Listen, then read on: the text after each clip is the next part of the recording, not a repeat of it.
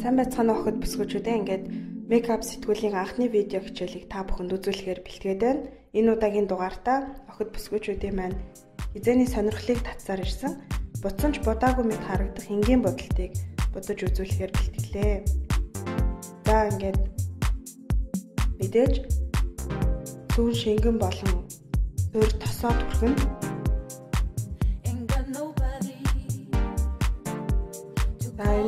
энэ байна. Хамрын уулзны хэсэг бүрдсэн байгаа. Энэ хэсгийг болохоор цагаан цайвар өнгийн бейсээр дарж өгнө. Нүдний доотлын зохины улаалтыг дарахын тулд улбар шар өнгийн консилер дарахнэ. Энэ маань хатар нь бага зэрэг улаалттай байгаа учраас бүдэг ногоо өнгийн бейсийг түрхэж жигд тарааж өгнө. За ингээд бейсээ түрхснийхаа дараа дээрэс нь суур крем буюу фаундейшн түрхнэ.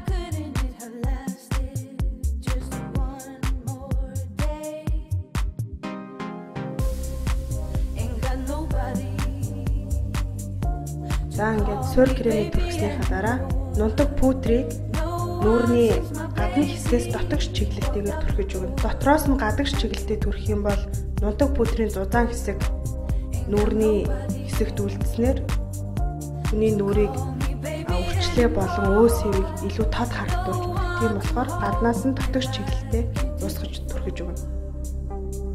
Хөмсөгийг бодохдоо хөмсөгний сүүл хэсгээс урагш чиглэлтэйгээр уусгаж бодож өгнө.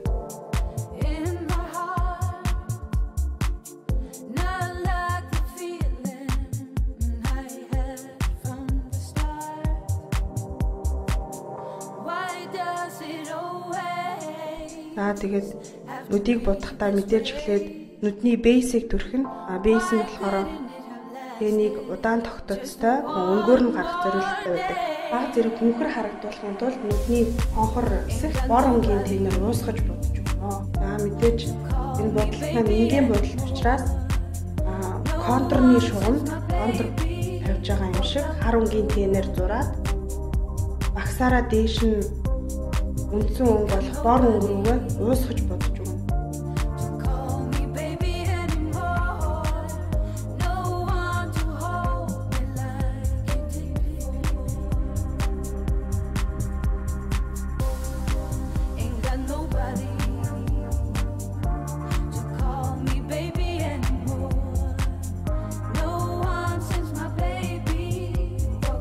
За уусгаж бодсныхаа дараа шингэн нарийн ширхэгтэй сормоос нагаад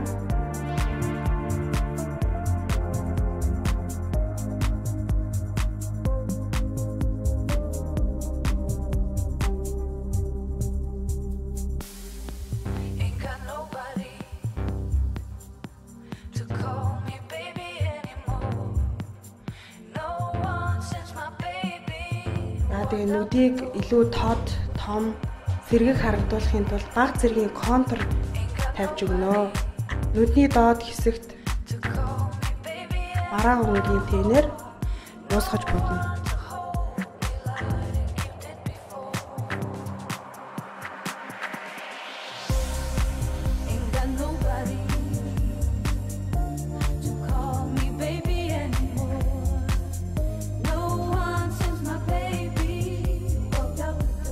Тэгээ хамрыг өндөрлөхдөө хөмсөгний эхлэл хэсгээс нүдний ухархаар уусгаж бодвол нүд маань илүү хөнхөр харагддаг. Тэгээд хөмсөгний эхлэл хэсгээс хамрын үзүүр хүртэл бор өнгийн тэнээрээ уусгаж бодно. Дараа нь гэрэл буюу цагаан өнгийн тэнээр хамар дээр, өн дээр, уруулны дээд хэсэгт нүдний доотлол буюу хатран дээр түрхэж өгнө. За тэгээд эцрэн шанааны хэсэгт сүүдэр тавина. Энэ охин маань бага зэргийн том тухтай учраас наас нь хойш өсрүүн чиглэлтэйгээр бор өнгийн тэнээрээ уусгаж бодно.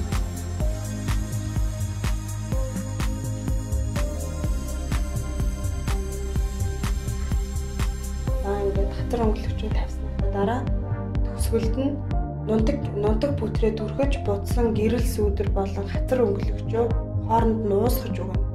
За төгсгөлд нь мэдээж уруул хүрээлэгчээр уруулынхаа хэлбэрийг баг зэрэг засаад өнгөгүй өнгөлөгчөөр уруулан өглөөд будалт маань дуусч байна.